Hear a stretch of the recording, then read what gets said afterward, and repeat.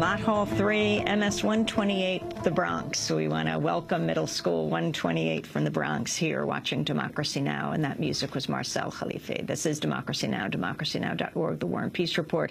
I'm Amy Goodman. While the United States remains heavily involved in Libya, it's been notably silent on other uprisings in the region. We turn now to Yemen and Bahrain, where protests continue amid a far-reaching crackdown. Yesterday in southern Yemen, anti-government protesters raided government buildings, killing 3 people, wounding a dozen, according to security officials. Meanwhile, Yemen's president, Ali Abdullah Saleh, remains in Saudi Arabia for medical treatment. In his absence, the CIA is building a secret airbase at an undisclosed location in the Middle East that will serve as a launching pad for armed drone strikes targeting al-Qaeda militants in Yemen.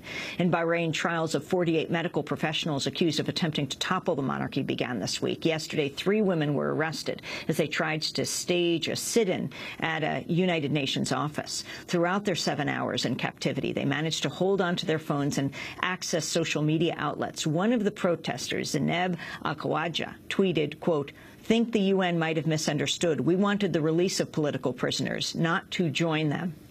Zineb had previously launched a hunger strike to demand the release of her father, a noted human rights activist and political protester in Bahrain. We have had Zineb on Democracy Now! Both Bahrain and Yemen are close allies of Saudi Arabia. In March, Bahrain called in Saudi troops to help crush the pro-democracy protests. On Tuesday, the award-winning Middle East correspondent Robert Fisk of The Independent of Britain wrote, "Bahrain is no longer the kingdom of the Khalifas. It has become a Saudi Palatinate, confederated province of Saudi Arabia, a pocket-sized weasel state from which all journalists should in future use the dateline, Manama occupied Bahrain." Well, yesterday, news broke that Bahrain hired the British-based legal firm to sue the independent newspaper, accusing it of, quote, orchestrating a defamatory and premeditated media campaign against the Gulf state and neighboring Saudi Arabia.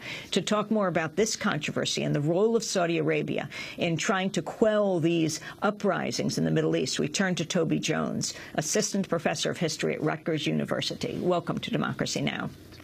Talk about Saudi Arabia and its power right now. First, its attempt to sue Robert Fisk and The Independent for what he said. Well, the Bahraini regime thinks it's acting as though it has a public relations problem. It's ignoring the political crisis that's going on in the kingdom. But this is the way the El Khalifa typically respond to criticism from outside, from abroad, and that is to attempt to defame those who are speaking truth to power and to undermine the credibility of experts and observers and journalists who would like to bring light to the extensive abuse and crackdown and cruelty that's being carried out by the ruling family.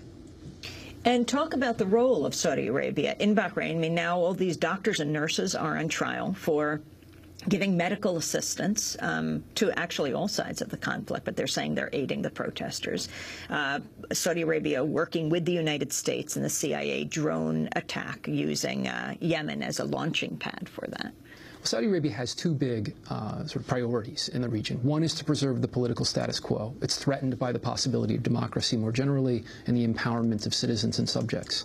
Secondly, it wants to preserve a political economy that bestows upon it considerable privilege. I mean, oil is an engine of incredible wealth in the Persian Gulf. The Saudis are the biggest. They benefit more directly than anybody else and at a level that exceeds anybody else. So preserving that system and preserving kind of the rule of autocrats explains why they went into Bahrain in the first place. Punishing Bahrainis and punishing those who have challenged the existing, the political status quo is also par for the course for the Saudis. Right? We're past the point where they feel a deep sense of anxiety. Now they're carrying out a vendetta, and the Bahrainis are all too willing to do their part against Shias in Bahrain, and I'm sure the Saudis will look for allies elsewhere to do the same thing. Speaking of allies, how close is the United States to Saudi Arabia, and how would you describe what's happening in Saudi Arabia right now, what the government is, what the regime there is? Well, it's autocratic, and it's borderline tyrannical in many ways. It uses a number of tools in order to sustain itself and keep itself in power. It has an incredible security apparatus. Its ability to use coercive power is perhaps unparalleled in the region.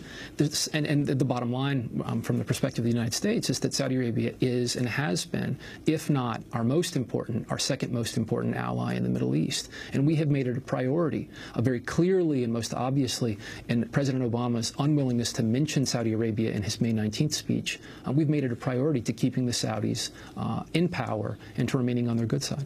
And the role of Saudi Arabia in all of these uprisings, and the role of the United States in shoring up